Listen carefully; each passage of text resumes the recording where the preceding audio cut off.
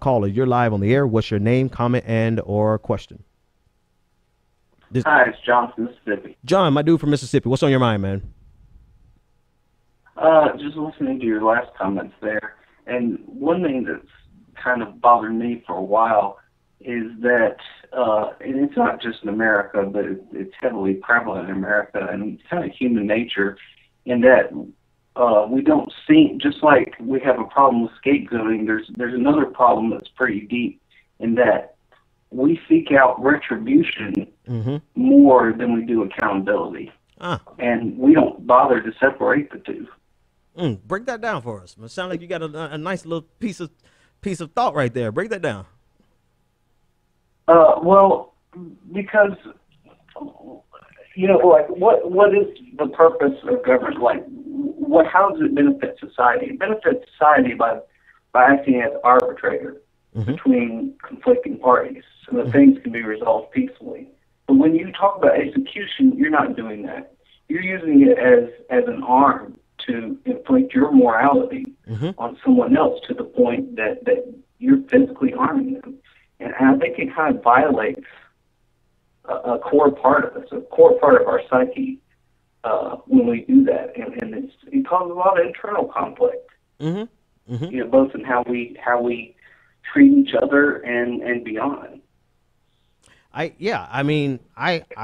agree with you. It does present it presents a problem. It presents.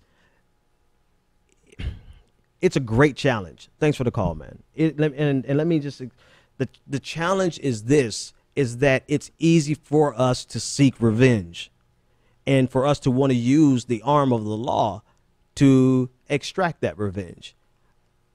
It's easy, and it appeals to our base nature, right? It's in us. It's the natural inclination is to get revenge. And most of us can sit back when it isn't something that touches our doorsteps and be progressive. And that's really what I'm talking about, is that it's easy to be progressive when it doesn't affect you. It's easy to be anti-war. It's easy to be anti-death penalty when it doesn't directly affect you. But when it directly affects you, or when it gets close enough to you where you can literally put yourself in that position and see the scene. I know, I've never been to that church, but I know what their Bible study hall looks like. I know exactly about the wood paneling that's on the walls in the basement. I know about the mismatched chairs that go around the table. I know exactly what the pastor probably was wearing compared to what he wears on a normal Sunday. I know the mother, the woman who was 87 years old, the people who are in their 70s, and I know them in the sense that I've been in those exact seats, those mismatched chairs. I've been there. I know them. I know the love they showed Dylan Roof, and I know the amount of hate that is required to kill people like that after they express that amount of love to you. So when it comes close to your doorsteps, you have to ask yourself the question, can I still be true to what I believe? Now, if you just believe in the death penalty, this is easy for you, right? If you don't have a problem with the death penalty, this is easy for you. But when you consider the number of people that we execute incorrectly, you have to consider the fact that it's an institution that needs to come to an end. And if we're willing to support it for somebody as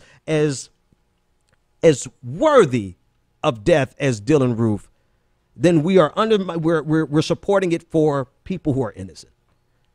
That's a difficult challenge. It's not easy to be true to what you believe, but I'm trying my best. Maybe if I caught them on the streets, maybe it'll be something else. But in terms of our government should not be in the business of executing people. One, because we don't have the moral ground to stand on. And two, we get it wrong so many times. And when we get it wrong with people of color. Look at the Supreme Court just this week overturned a decision, a death penalty case, because of the jury was all white, right? Look at how many different ways we can get it wrong based on race, right? We can get it wrong based on gender. We can get it wrong based on class, and people can get off based on their economic privilege. So there's so many factors that go into play into this, that I believe that if we support it for one, we're actually doing ourselves a disservice in supporting it for all. So even though I can completely immerse myself into the basement of Mother Emanuel Church, and I can see the people, I can tell you a lot of stuff about them, because that's the type of environment that I grew up in. Right. And I can identify with the 26-year-old who was trying to do something positive and trying to do something to help the pastor build the church. And he was tweeting out. He was on Instagramming pictures directly from Bible study right before he was killed. I can relate with them enough to feel anger over this. And so the question remains, once it crosses your intersection, are you going to be true to yourself? Are you going to let your anger take over you and let that dictate how you behave, or let that dictate how you support policies from your government? Because I can't promise you I would be the better man if I saw Dylan Roof in real life. I will just say that in terms of our federal government, that's a business that we need to get out of because of every reason that I outlined so far. Folks, I have not taken a moment to tell you about the show. We are streaming on iHeartRadio. I'm sorry, you can catch a recording of this on iHeartRadio at the end of the show. It would be there. Of course, we're on iTunes, we're on Spreaker, we're on Stitcher. Anywhere that you can get a podcast, you can get it there. After the internet radio show ends, it is archived in at least 10 different places. Make sure that you subscribe, follow, click the subscribe button at the bottom. Make sure that you share, make sure you spread the word about the Benjamin Dixon Show. If you like what you see and you see what you like, I want you to go over to patreon.com/the BPD Show and become a patron. I want to thank 2 patrons that came on board tonight, but I don't have enough time to pull up your names. I saw somebody, his name was Benjamin. Benjamin, thank you for pledging right before the show started. There's another, I think it was Alex. Alex, thank you so much for your pledge. Even if you're only pledging $1, support the Benjamin Dixon Show. We're getting close to 10,000 subscribers. I think we'll definitely be there, if not by the end of this week, by next week. So we're going to have a little celebration when we hit the 10,000 mark. We're almost at 10,000 subscribers on Spreaker, and we're over 12, 14,000. I don't know where we are on Twitter. It's growing, and it's only growing because of you. I cannot do it without you. So support the Benjamin Dixon Show. I got home extremely late last night. I'm still on 3 hours of sleep.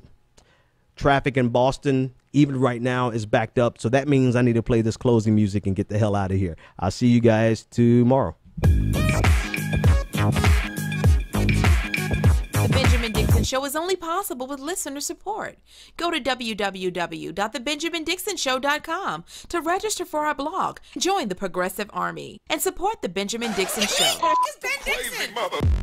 If you like this episode, be sure to share, like, and subscribe.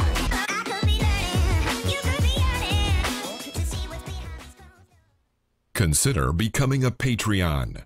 Go to www.patreon.com/the BPD Show and support The Benjamin Dixon Show.